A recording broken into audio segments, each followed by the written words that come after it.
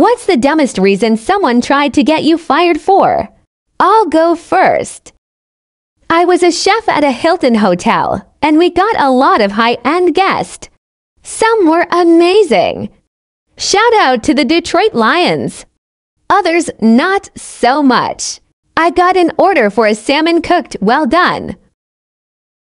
The chef in me hated ruining a perfectly good salmon, but to each their own. They sent the salmon back because it wasn't done in the middle.